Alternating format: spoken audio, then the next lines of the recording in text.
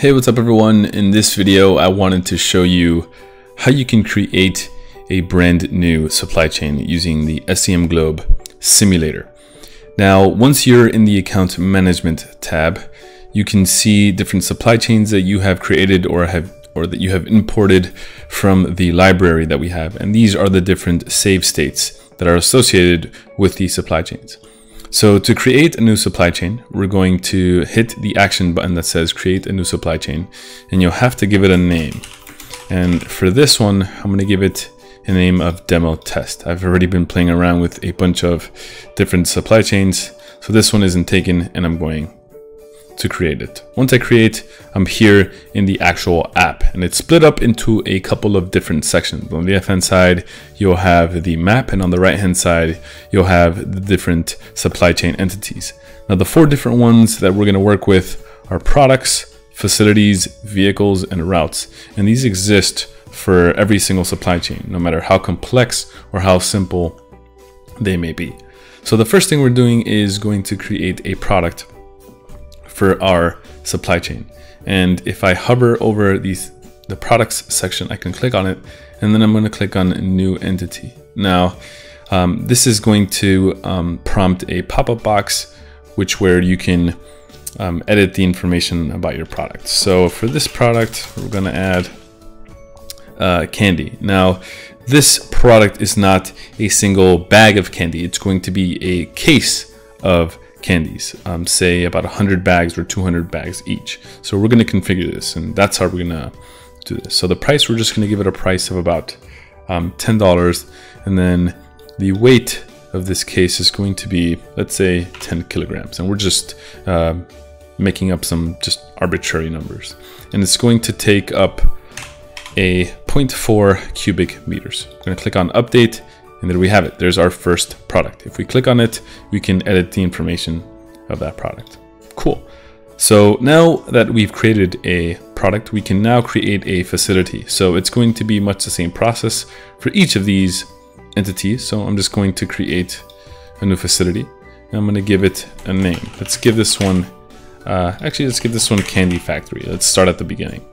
So I'm going to give it a name, and then if I select the type, you can see the different types of entities that we have. But in this case, I'm just going to give it a type of factory. And there's a bunch of different information that you can play around with. And you can see that you can play around with the storage capacity, the operating costs, rent costs, and then how much carbon the factory outputs per day. That's how intricate this simulation can get. And then obviously, we're going to add a product to this specific factory. So I'm going to click on product, and you can see that there is a couple different settings, including demand per day and production per day. This is a factory, so we're going to be producing items. We're going to be producing the candy. You can also have demand per day because, like in real world situations, factories can also have demand. Say they have demand for a certain item that is used to produce the candy, then that's how it would work. And then you obviously have some quantity on hand. So I'm just going to change, to make it a lot simpler, the production per day to be about 100 cases of candy. And I'm going to add it, and then cool, perfect. We have the information here, and now we can save. But now we have to, before we save, we have to please put a facility on the map. We have to place a facility on the map. So I'm going to click on OK, and let's just put it somewhere in the middle of Columbus, right here. And once we place a facility on the map, we can further we can make this as real as possible by accessing the satellite view, or maybe terrain or whatever. The easiest way to kind of get a good sense of where exactly it is that you're placing. So I'm going to zoom, and I'm going to head to where my candy factory is. I'm going to zoom in all the way. Let me just see if I can locate it.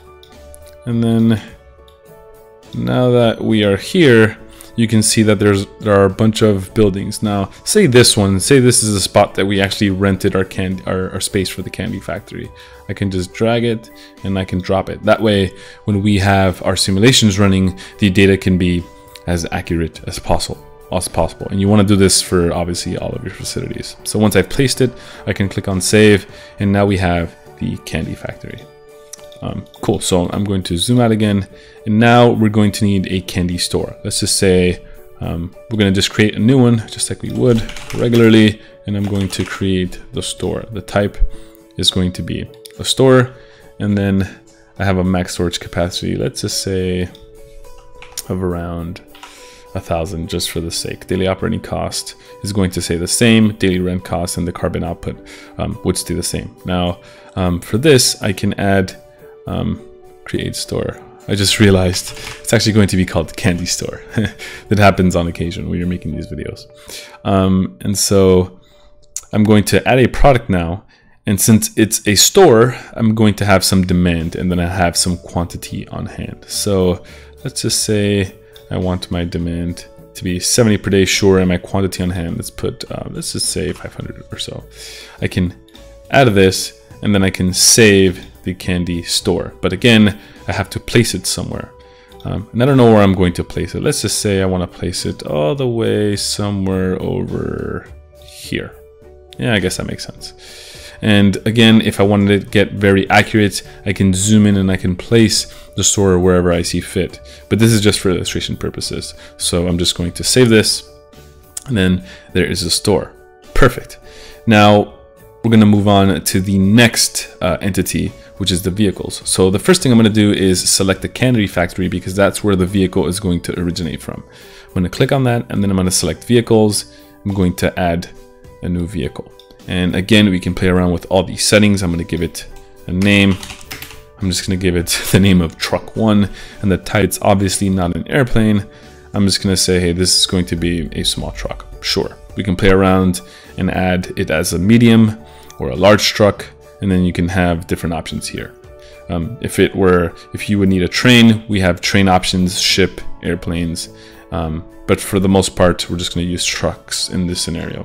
It works the exact same method as if you were to use other methods of transportations, other vehicles. So I'm going to select truck small, and I'm going to leave this all pretty much the same.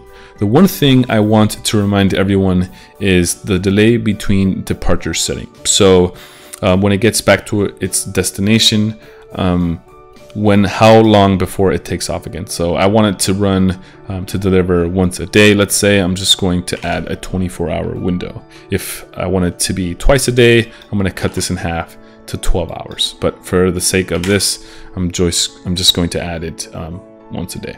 I'm going to update it. And now that I have my truck, I can configure the route. Select the truck. I'm going to add the route. And that's going to be a new route. And then let me just mess around with this. The name is going to be Candy Factory to Store. And then the available stops, this is originating in the Candy Factory, so I am going to add Candy Store, and then I'm going to add stop to route. And it's going to give you automatically a route based on the input that you have given. And it's going to do this automatically. So I'm going to update this, and you'll see that the route has been populated, which is kind of cool. This uses real world data from the Google Maps. So pretty much this is your supply chain. You have just created the logistics of this hypothetical candy factory to the store. We've manufactured some items, we've shipped them, we've created vehicles, routes, and the different entities that make up a supply chain. Obviously, this can get a lot more complex, but this is in essence how you can create a supply chain. And once this has been created, you can do many different things like run the simulation, analyze the data, and then go back and forth to perfect your supply chain. Anyway, guys, thanks for watching, and we'll catch you in the next one.